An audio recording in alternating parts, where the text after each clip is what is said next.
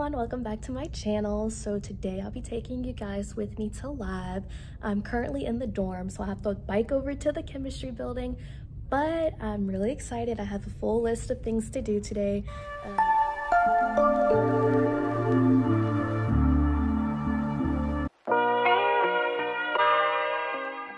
At the beginning of each day in the office space, my mentor always writes my experiment list that needs to be done before the end of the day is complete.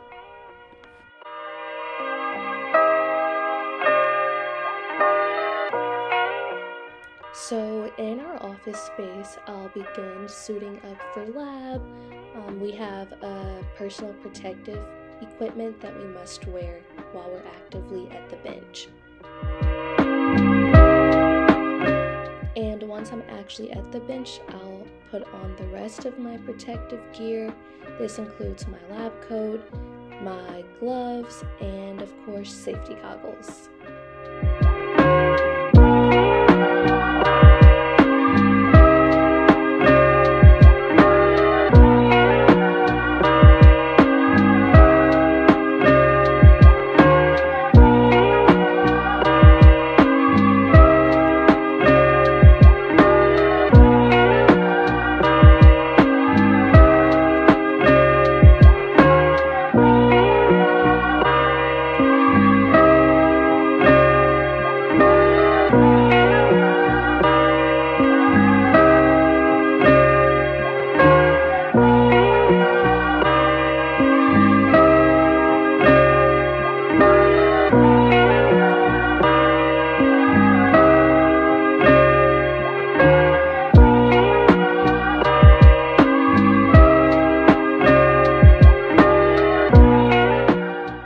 So because I'm making media, this needs to be a sterile environment, and the way that we keep the environment sterile that we're working at on the bench top is with a flame, and this is typically standard for a lot of the experiments I'll do, where a flame needs to be present to keep the entire environment sterile that I'll be working in.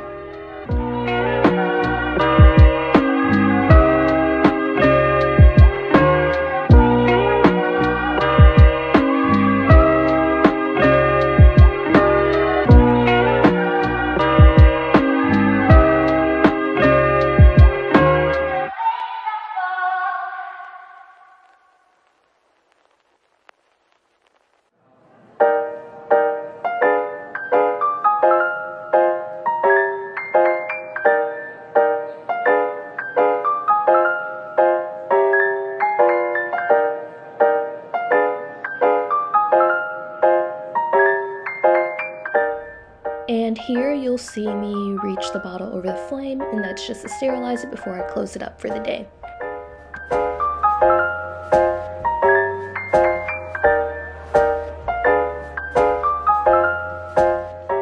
And in addition to making the media in the presence of a sterile environment, I will also be filter sterilizing it with this syringe, and that just gives it the extra layer of defense against anything that could be floating around in the lab, and just really ensuring that it's a sterile solution that is being made.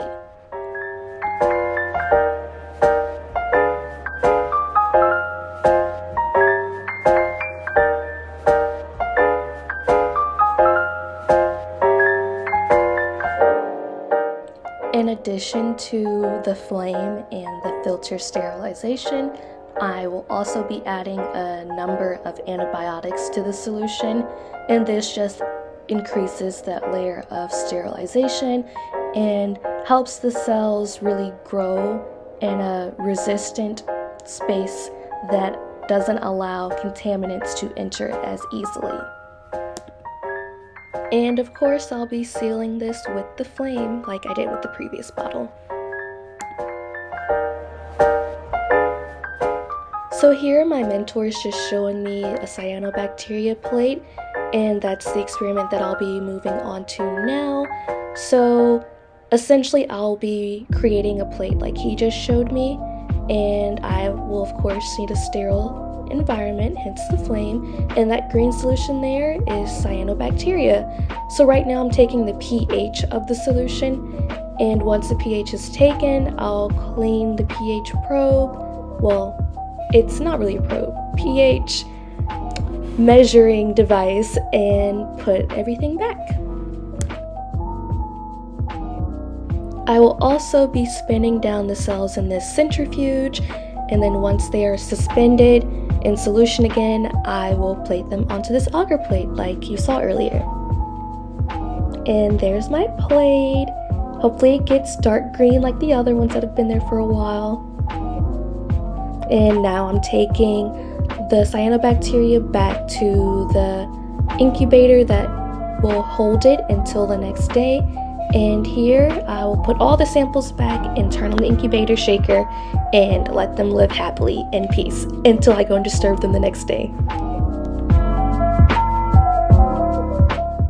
So because I had an experiment running when I went on my lunch break, I could only get in line for one thing. So I got this Mongolian bowl, and it was so good.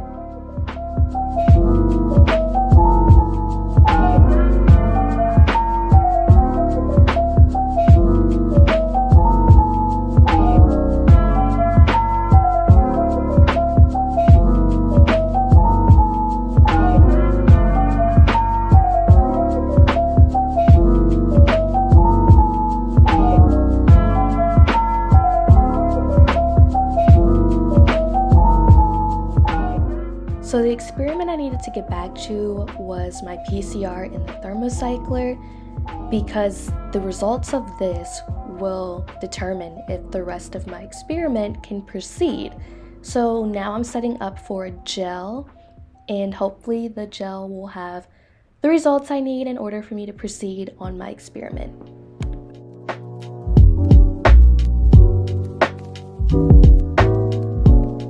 So here I'm running the gel, and essentially this sends electrical currents, and the gel sits inside in a solution, and those bubbles you see are proof that it's running an electrical current. And once it's done, I'll take the gel out of the solution and I'll put it over a UV light, which is here, and we need a protective shield to shield our eyes from the harsh UV lights. So I'll put over this little cute case and then turn on the light. You don't want to turn it on before you put the case on.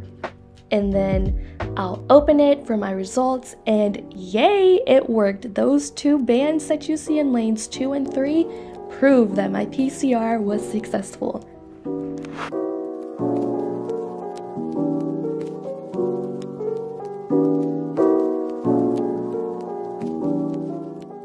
So here I'm just picking up where my mentor started. He had to go off and handle a few things, so I will be concluding the isobutanol maintenance for the day, and that's me labeling everything and putting it in its respective box, and then I'll take it over to the fridge to preserve it until we need it for data analysis.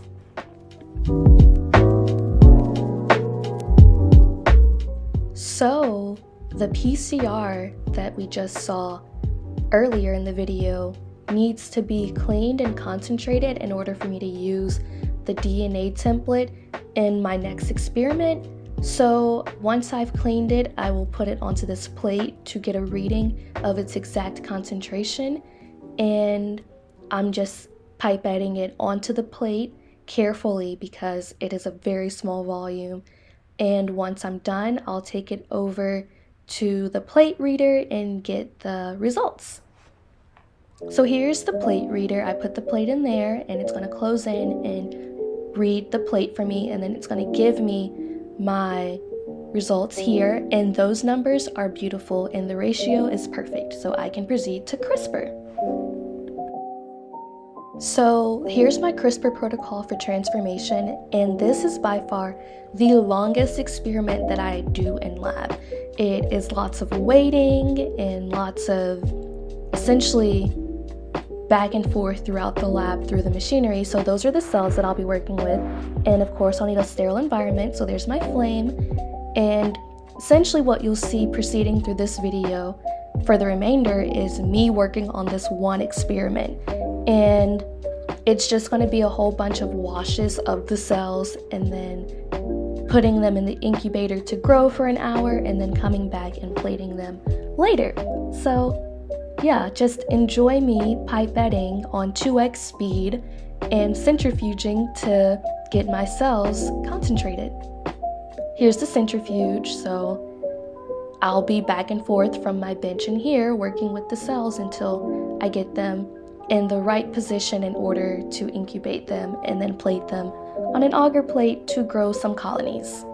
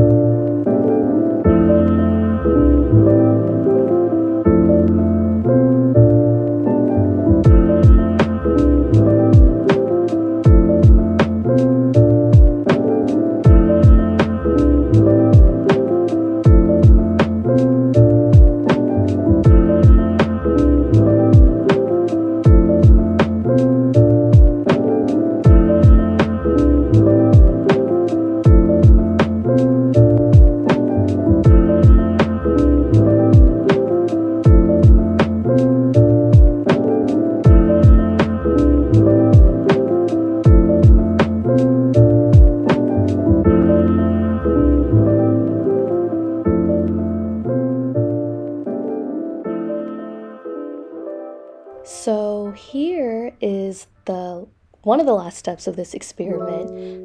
This is electroporation device, and essentially it will send a shock to the cells in order to allow the membrane to weaken so that the plasmid can enter in. And so right now I'm loading the solution into the cuvette, and I will clean it to get any residual water off from the ice. And now I'm getting ready to shock it. So I just shocked it and it did not work. I got a spark, so I will have to redo that one, which is no biggie. I always make extra solution on the side. So now I'm just gonna move on to the next one and hope for the best.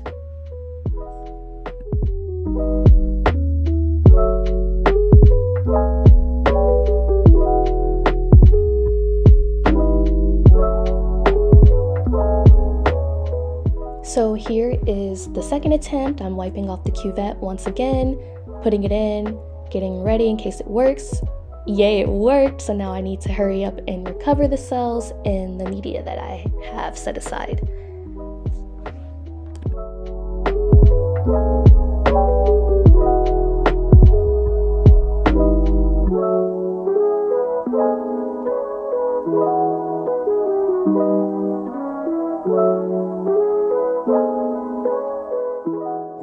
So that concludes today's video. If you like today's content and vlog, please give me a thumbs up in the comment and don't forget to subscribe.